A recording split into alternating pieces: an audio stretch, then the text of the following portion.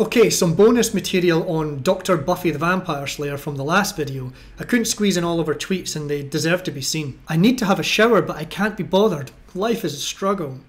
These are the published thoughts of a PhD. Her retweeting as she watches female soccer. So proud of the girls right now. Hashtag Matildas. Vine, yes, go girls. This game is too stressful. I bet she's never done anything at the grassroots levels to help women's soccer. Just a bit of virtue signalling when the national team plays. She probably hates sports, just loves feminist ideology. As expected, she was one of those nutters walking around with yes badges all over her belongings during the Voice referendum. As much as I fear the outcome of Saturday's referendum, there's something comforting about the camaraderie of a shared smile with a stranger who also has yes badges plastered all over their bag. I was at a conference just prior to the Voice referendum and there were a couple of attendees walking around with yes stickers and pins slapped all over themselves, just like the woman in this clip I'm going to show. They honestly thought that 100% of the other conference delegates were all voting yes in solidarity with them. Man, what a shock to the system it would have been when the vote results came in. Predictably, she was a real COVID fanatic with her most demented tweets coming during that time. Lots of tweets about wearing of masks, reluctance to go back to the office once the lockdowns ended. She embraced it so much that she invented a cute name for lockdowns. Lucky D. We're in Lucky D, we're keeping safe, it's so cool. Freaking out over a couple of COVID cases in her apartment block, and then freaking out over a number of people having flu-like symptoms hundreds of kilometres away from her in another bloody state. Religiously taking COVID tests and queuing up for hours at the chemist to get tested. Staring at the TV, awaiting the latest press conference from her saint and saviour, Daniel Andrews. Clearly she's hooked by the fear.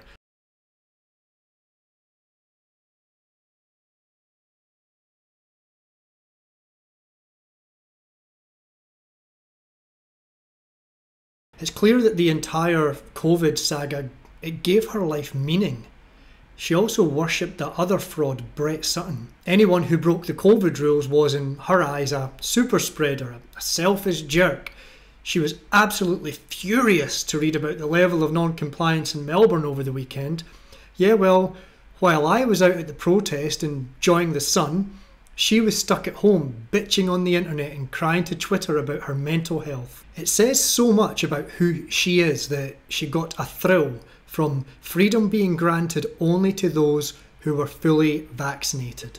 Freedoms are close at hand for fully vaccinated Victorians. For, full stop, fully, full stop, vaccinated, full stop, Victorians. Wow. I've said it before, but women like this, and even men like this, should not be given any decision-making power. Real question, she asks. Why is there a stigma around dobbing? I bet you she was peeking through the curtains, timing her neighbours when they went out, hand on the phone, ready to call the cops if anyone was a minute over their allocated 1 hour permitted time outside. If you want to know how Melbourne had such ridiculous lockdowns, well, it's because the government is stacked with these people. They're making the decisions and they're happy to sit at home and take a big government salary. They are the weak, and so they need daddy government to tell them that they're safe and put them into lockdowns. She buys baby scales for her cat. She always seems to be suffering from COVID or some sort of flu, which I find very strange for someone who's fully vaccinated. And I imagine her to be the type of woman who would mock a guy over having man flu. Oh, the big man baby has a man flu. Day 3, the GP says I'm at the worst and it will start getting better soon. When? My brain for the last few days tries to think of anything. Nothing compares.